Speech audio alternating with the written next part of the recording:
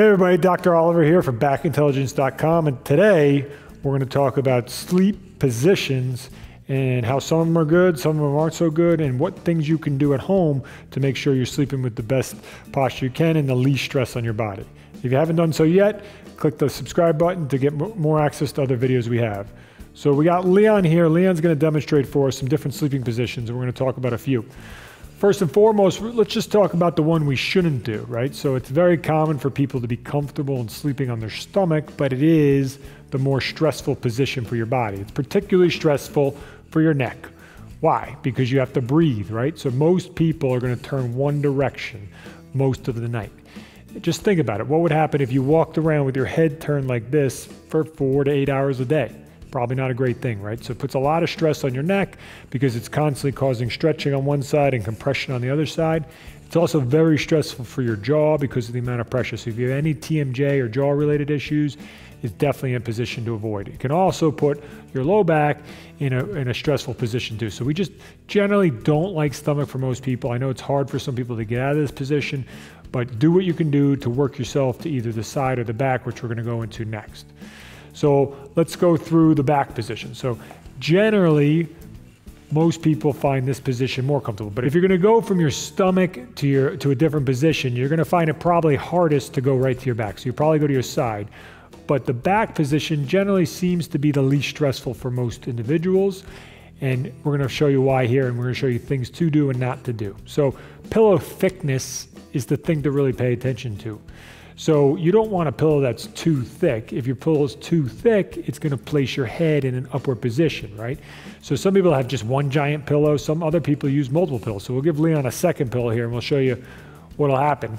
As he's laying down, you can see that his head is flexed up. So if he's sleeping like that all night, it's putting a lot of stress on the base of his neck, pressure into the back of his head, and it can lead to a lot of headaches for people, the strain and abnormal tension in your neck as well. And again, most people spend too much time sitting at computers with their head too far forward, so let's not do that while we sleep too. So let's reduce the height of the pillow. So we'll back Leon out of there. We'll take this guy down and we'll see, is this enough for him or not? Much better, right? So he's in a better position. He's still slightly flexed up, but he's really in a pretty neutral position. And what we want to see, if there's no flexion in your head and your ear is essentially in line with your body and it follows you all the way down through your hips.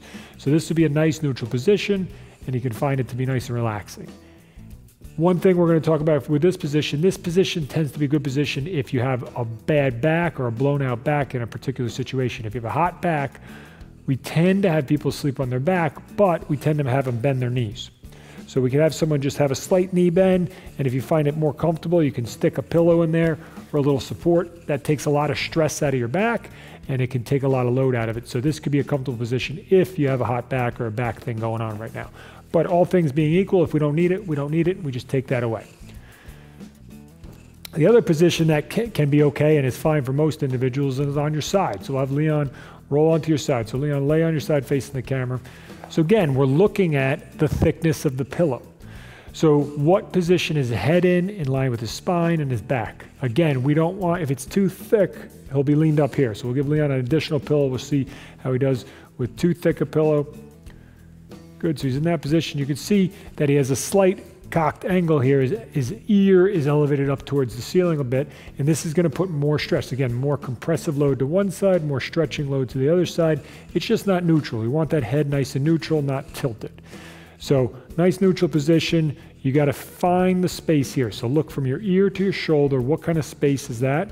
The pillow should be that thick, actually a little thicker because your head weighs something. So we want to be in that nice neutral position. So we take this pillow away from Leon.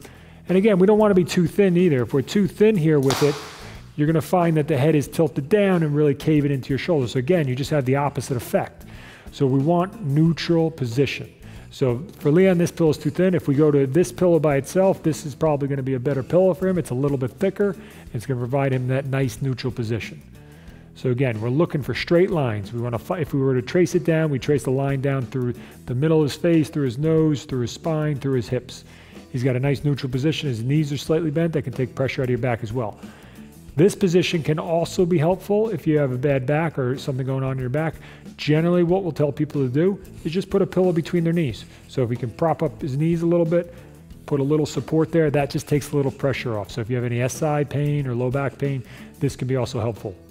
So try these positions. If you're on your stomach, get yourself to your side at a minimum right now, or if you can, go to your back. And again, sleeping in these positions with better support on your head is going to cause less stress on your body. All right, thank you for joining us today. We hope you enjoyed this video. And if you did, please give us a like as well as subscribe to this YouTube channel for more videos just like this. Now, if you'd like to get 3 video exercises that we've done with Dr. David Oliver that will help you to correct some of that forward head, those rounded shoulder, that kyphosis that we're all suffering from today because we're looking down at our phones, we're hunched over our computers all day. So these exercises are meant to correct your posture. So if you'd like to get them, they're completely free.